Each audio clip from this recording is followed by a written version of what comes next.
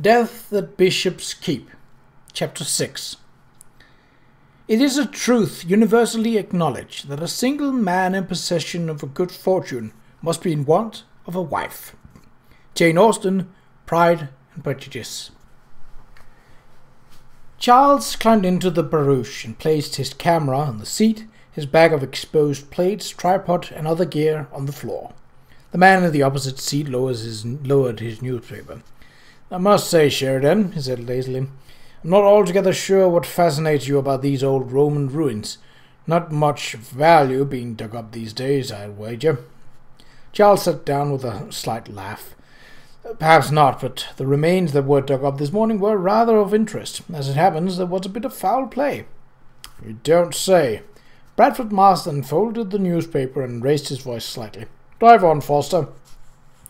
The coachman lifted the reins and the carriage lurched into its place in the stream of traffic on the cobbled street, behind a brewer's dilapidated dray and a farm wagon filled with baskets of fresh lettuces and cauliflowers. A foreign gentleman was unceremoniously dispatched and shoved into an excavation, Charles said. The local constabulary were unseen, going about a semblance of investigation. He leaned back in the seat and pulled down his hat brim and began to reflect on the morning's events. To be truthful, they had stimulated him in a way that he rarely felt stimulated, except perhaps with the discovery of new species of flora or the sight of an unnamed fossil. One of the hazards of having sufficient money to be at one's leisure was the hazard of continually finding oneself bored by the banality of one's existence and hence forced to seek new forms of intellectual stimulation. Murder was most stimulating. To engage his mind, Charles had throughout most of his 33 years employed himself with various scientific studies. At 9 he accomplished his paleontologist grandfather in the pursuit of fossil shells and corals at Walton-on-the-Naze. At 12 he produced a field guide to local species of edible fungi, hand-illustrated and annotated. At 15 he devised a detective camera small enough to be concealed beneath the waistcoat, with the intent to take pictures on the sly. At Eton and Oxford, Charles did not exercise the discipline of narrow specialization in any science, but rather indulged himself in a broad study of all. His natural powers of observation were remarkably keen, exceeded only by his insatiable curiosity, as his indefatigable memory and his unflagging powers of inquiry. But he did require something of interest to excite those powers. "Murder, eh?" Bradford folded the newspaper and tossed it aside. "If that's what it is, no doubt the papers will trumpet it. They're awash in blood. That extraordinary murder discovered in Great Marylebone Street, for instance, the woman who carried off the body of a murdered man in a trunk.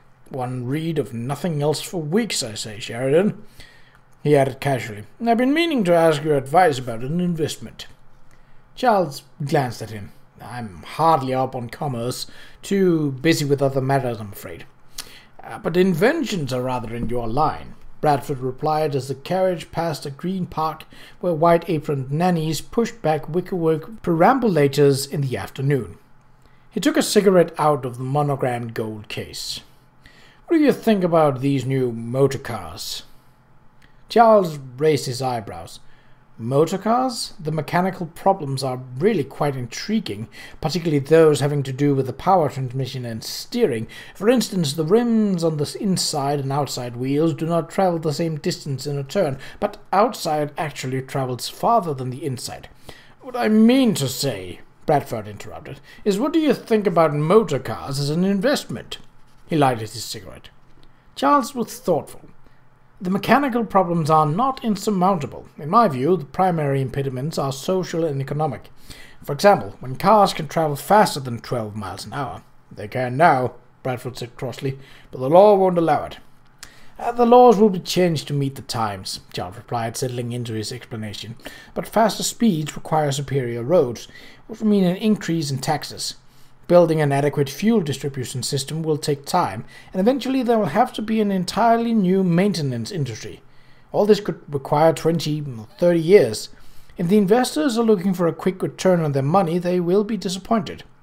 Bradford sighed heavily, consulted an engraved gold pocket watch. We're just in time to meet Eleanor and Aunt Penelope at the railway station. I hope you don't object." Charles put his hat brim down further. "Object? Why should I object? Your sister is a delightful young woman." "If constant chatter about weddings is not great on your ears," Bradford replied, pocketing his watch. He was a handsome man with a certain negligent rackishness, but there were lines of worry about his eyes, and he wore an uncharacteristically serious look. Charles wondered if perhaps he had lost more at the steeplechase than he had admitted to doing, or whether his worry was connected with motor cars. But Charles would no more inquire about his friend's investments than ask after his mistresses. "Chatter about wedding annoys you, does it?" Charles replied in a tone of friendly banter. "Just wait, Marston. When your mother has finished arranging your sister's wedding, she will turn her attention to yours. It must be high time to assure the continuation of the Marston baronetcy." Bradford Marston shuddered and closed his eyes briefly. Then, recollecting himself, he turned to Charles. "You needn't be so smug, my dear chap. It has not escaped my attention that my mother would like to make a certain arrangement where you are concerned." The corners of his mouth quirked as he glanced at Charles's dusty hat. "Despite that ridiculous hat of yours." Charles sobered. He had accepted Bradford Marston's invitation to spend a month at Marston Manor for the purpose of documenting the Colchester dig, as well as pursuing various interests, among them a few rare local flora and some fascinating Cenozoic coleanthrates. He had no intention of being ambushed by a maternal attempt at matrimonial arranging. "I presume," Charles said somberly, "that you are referring to Patsy." If Charles was rarely frustrated in his determined search for knowledge, he was frequently frustrated when it came to the fairer sex. This had certainly been the case since his arrival the previous week at Marston Manor. He had sensed from the outset that Lady Henrietta Marston had her own aims for his visit, and that those aims involved her younger daughter. To make things worse, the daughter's intentions in the matter were clearly those of the mother. The two were in cahoots.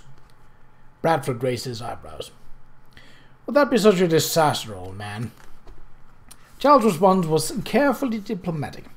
"Your sister is liberally endowed with Marston beauty and grace, as well as Marston wit, but she is, after all, barely 18, and not yet out. I am deeply honoured and complimented by Lady Henrietta's consideration, but I think she would do well to look someone nearer Patsy's age. I am too old for her."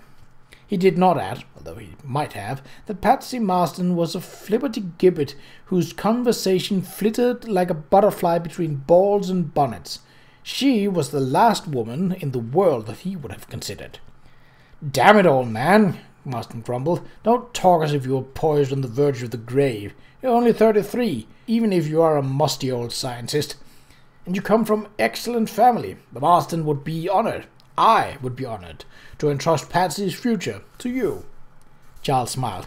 "You forget," happily falling back upon his strongest argument, "that I am a younger son." Younger sons, as Bradford Marston very well knew, were generally left without inheritance, while the family jewels, family estate, and the family title, if there was one, were bestowed in their entirety upon the eldest son. In Charles's situation, the fact that his brother Robert had inherited the bulk of their father's money was fortuitously offset by a sizable legacy from his maternal grandmother. In other words, he was possessed of a substantial fortune. But Charles had several times successfully deployed his status as a younger son as a shield against the menace of matrimony. He expected it to work in this instance as well. But Bradford only laughed. "Come now, Sheridan, you can't hide behind that ruse with me. We've been friends for too long. I know, as does mother, that you have enough to support Patsy quite comfortably."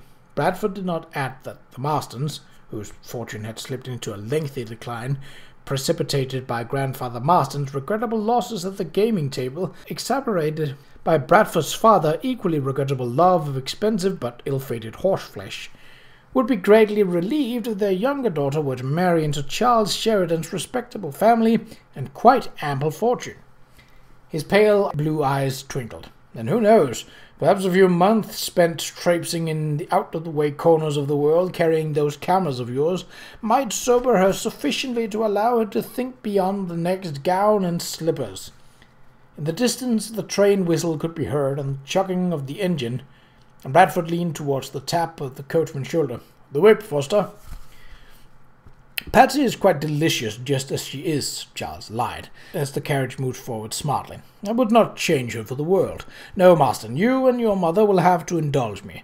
Patsy will make some fortunate man a loving, if not dutiful wife, but I have not yet found the right woman. Perhaps—" He paused. On the gravelled footpath beside the street, two rosy-cheeked young women with elaborately piled hair and ruffled silk parasols smiled flirtatiously at the occupants of the carriage. For Bradford's benefit he spoke heavily, a man weighted by disappointed hopes. "Perhaps I never shall." "Nonsense," Marston said, tipping his bowler at the two young women. "And don't you be so quick to reject Patsy. She is young yet. With a husband's firm hand guiding her development, she could become a charming wife." Charles pursed his lips. A wife, charming or otherwise, was not in his scheme of things.